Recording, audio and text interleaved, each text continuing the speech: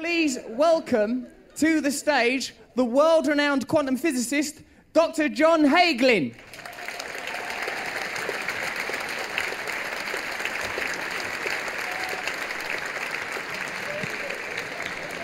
Welcome.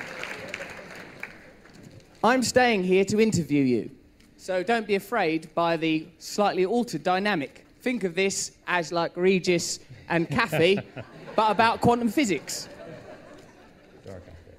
So I've got some specific questions that I've been given. Right. Doctor, what does science tell us about meditation? A lot. Meditation...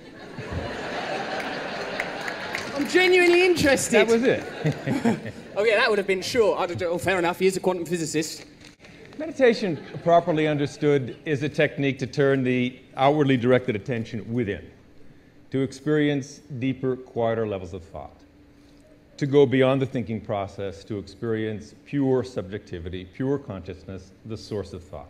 Science says this meditative state is a fourth state of consciousness, distinct from waking, dreaming, sleeping. It's a state of very deep rest, deeper than sleep, and simultaneously a unique state of electrophysiological brain functioning.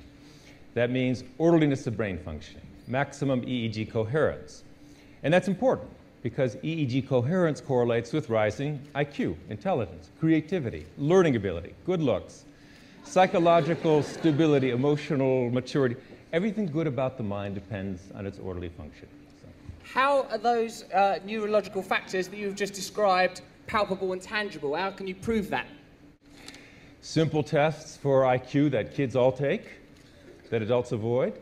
You can show that, university kids, for example, intelligence continues to rise. It rises in adults in elderly homes, and at that point, intelligence is not supposed to be increasing.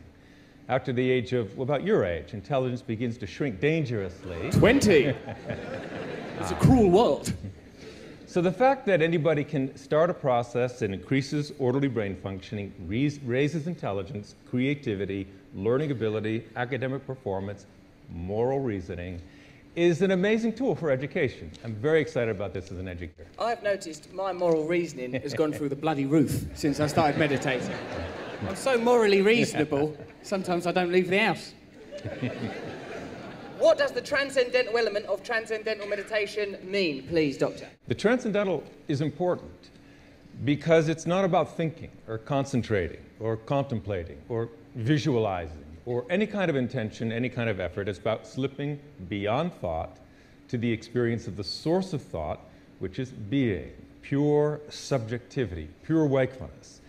So when that happens, the awareness, which is normally sharply localized, and the harder we concentrate, the more sharply, narrowly focused the awareness is, starts to relax and expand and relax and expand, and then boom, unbounded. Then you get a burst of EEG coherence, and then when that becomes stabilized, orderliness of brain function, it becomes color fast, permanent. So just in simplistic laymanistic terms, that initial focus on the mantra gives you access to a broader consciousness. It's not the focus on the mantra, it's the fading of the mantra, which is part of the process. It's an ancient trick. It happens automatically, it's gone. And when it's gone, you are no longer localized. You are unbounded. It's that unbounded awareness subjectively that gives the global EEG coherence, orderliness of brain functioning.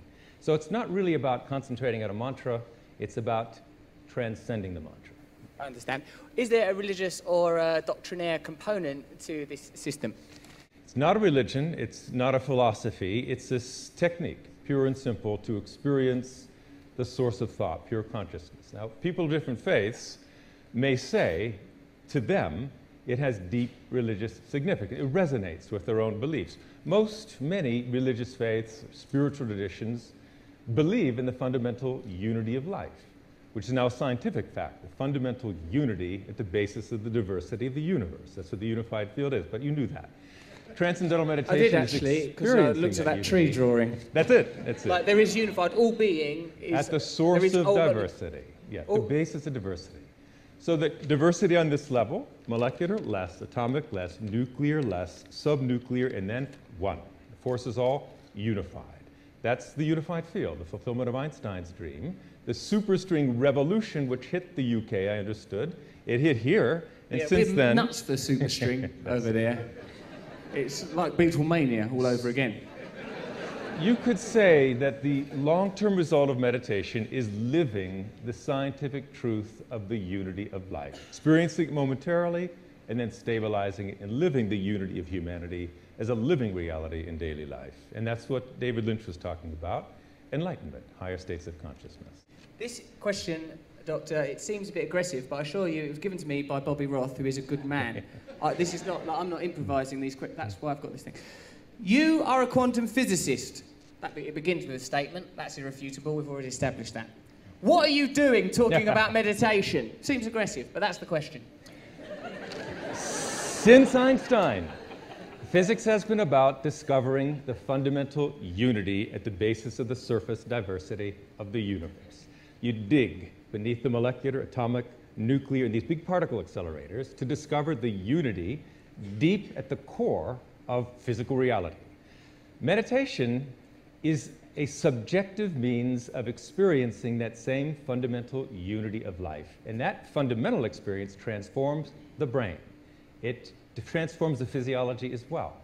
But really, it's the same unity from the perspective of modern physics that is experienced subjectively in the meditative state of pure consciousness. Is there anything else that you think we should add, or has this been perhaps the best interview you've ever encountered? One thing, and that is, I'm an educator. I'm really excited about the application of this for kids. Because school, you spend so many years there, and you wonder what it's for, but it's really ultimately for the full development of mind, body, and behavior. The addition of 20 minutes experiencing the unbounded self, developing the brain, actually developing intelligence, creativity, harnessing the full potential of the brain, that's what education should do.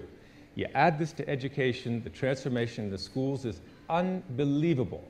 So last year we launched at Radio City Music Hall a tech program to teach 1 million at-risk kids. We've done 120,000. Since then, 350 schools have incorporated this into the curriculum here and all over the world. It's going to be soon a very different world. And this is the wave of the future.